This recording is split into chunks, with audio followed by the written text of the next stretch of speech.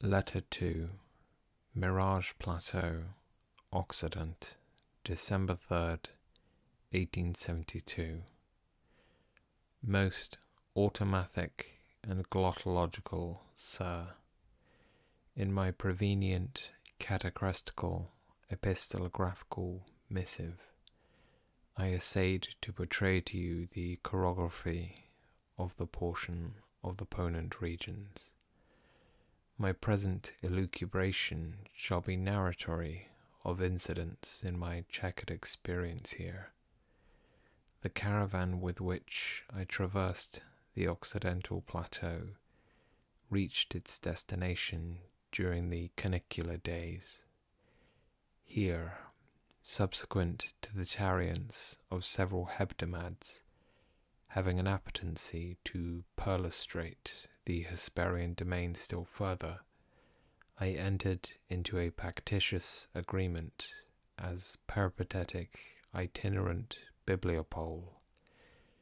This was quite consentaneous with my nature, for, as you know, from my earliest juvenility, I have been an ardent bibliophilist.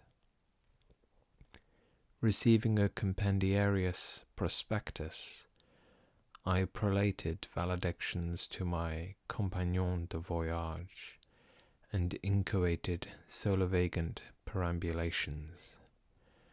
I now realized the fact that I was in a peregrine land, unkent of friend, a peripatetic pedestrious viator, and apparently isolated with the salvo of a canine quadruped, whose mordacious, latent, lusorious, and venatic qualities are without parity.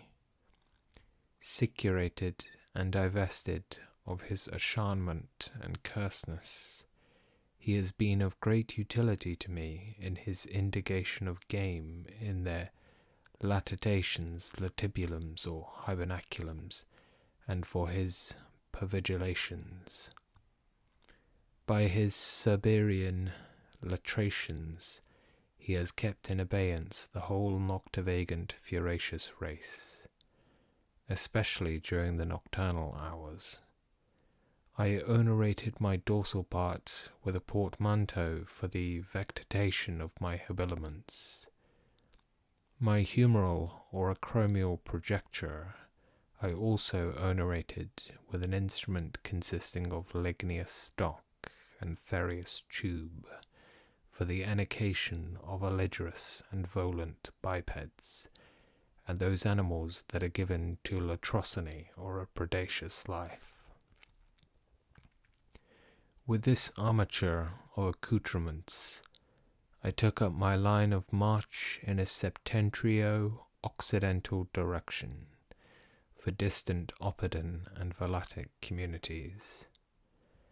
Amplifying claritude occupied the argent fields above. Human, belluine, and other entities sustained the radiating caloric of Phoebus. Exhilarating euphony seemed to possess entire ubiquity.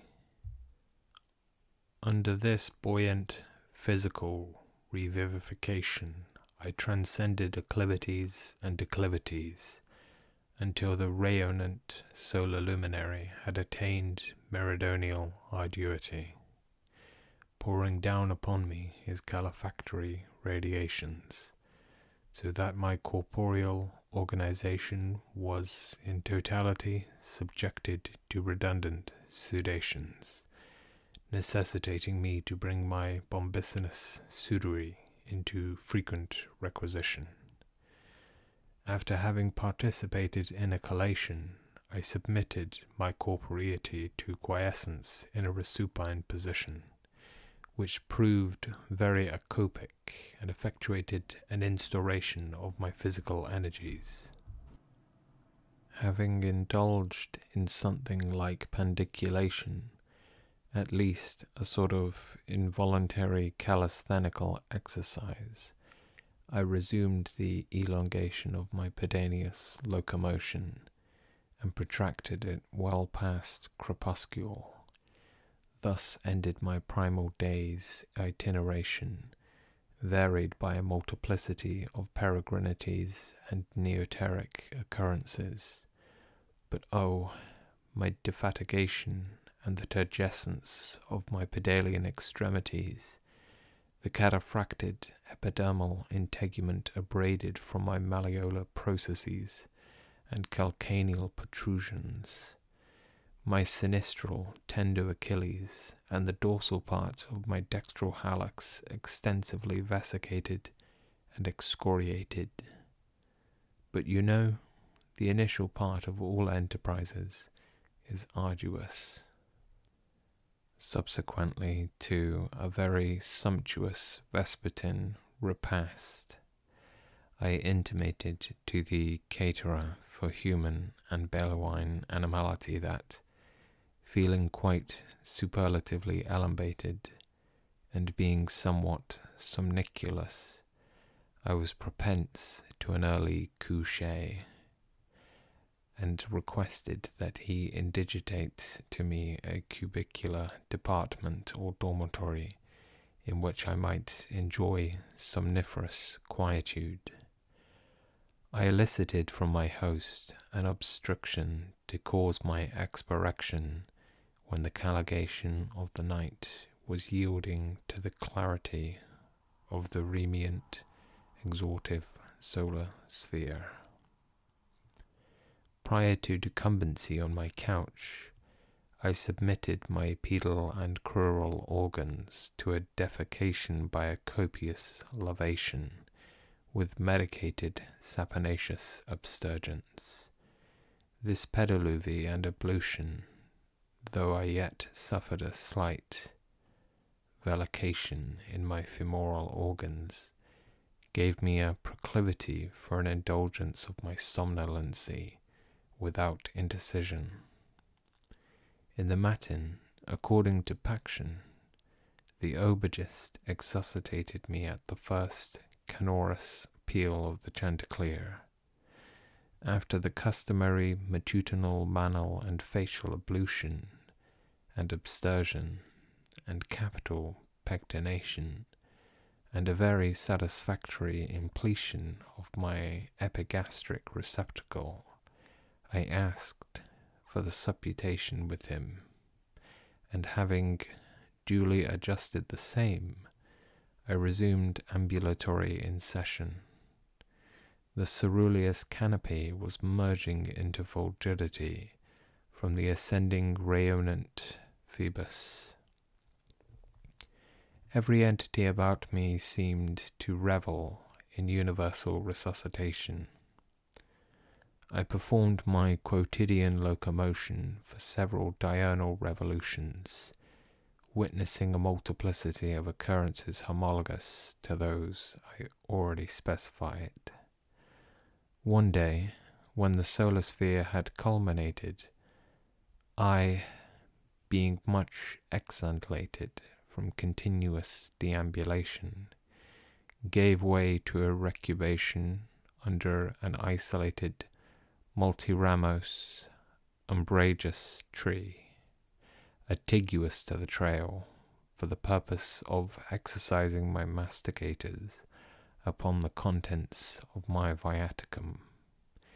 Having furnished refossilation to my system, recumbent on my dorsal part, I viewed the plumous tenants of the air in their evolutions among the ramifications of the tree and the elusive mirage in the distance. Having discalciated, I perfricated my recrudescent and attrited pedal organs with an iatroleptical sirup, and then, becoming profligated with somnolency, I relapsed into a postprandial siesta. Schnell, for that was the cognomination of my canine companion and presidiary, advigilated. I was, however, soon suscitated by an electrical detonation from the septentrional part of the horizon. So soon as my ophthalmic organs had undergone patafaction, I realized that nubiferous gales were in operation, agglomerating a most ominous and impendent cumucirrostratus thunderhead. The welkin was rapidly obnubilating and tenebrosity amplifying. The crispations and furcations of the fulgurations became vivid, and the fulminations horizonous. In a brevity of time there was a copious precipitation of pluvious globules which subjected me and Schnell to thorough matafaction. The arroyos assumed such ampliations as might be styled a local torrential cataclysm. Aqueous domination prevailed on earth. Igneous potency and fulminous reverberations predominated in the nubiferous regions, and a resistless ventosity maintained horrendous boation in the atmosphere. The fulgurations communicated their igneous potency to a rancho sans partenaires, setting in it flagration, terminating in entire incineration. Being untenanted, no one fell prey to cremation. I and Schnell had to engage in the transilience and tranation of several arroyos, which greatly augmented the ponderosity of our envelopes. Ultimately, as the day began to advesperate, but prior to the cadence of Phoebus, with pedal envelopes and the inferior portion of my femoral habiliments subjected to quite an illutation, I arrived at an adobe chalet.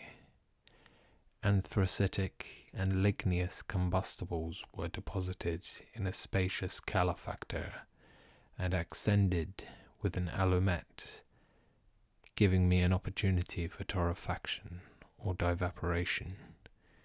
I was soon summoned to the refectory by tintinnabular reverberations, where I found ample cenatory refreshments.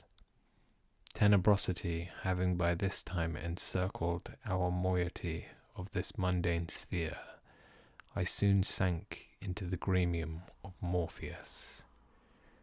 The day subsequent to the Procelas Vesper, on which I effectuated the arefaction or calefaction of my habiliments, was not very inservient to the progress of a pedestrious viator.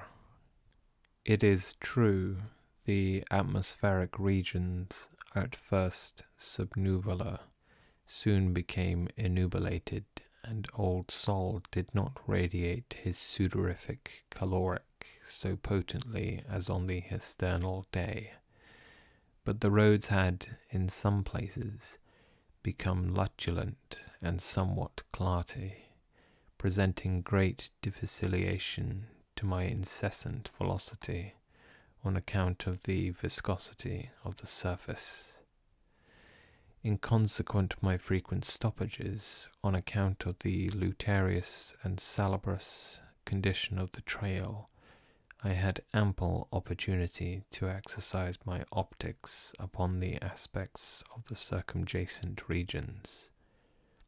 The sinuosities of the vales, the rupillary canons, the titanic, scabrous, nival-crested Ionian mountain peaks, the voracity of the terreous surface pertingent to the aqueous meanders, excited in me the greatest oblectation.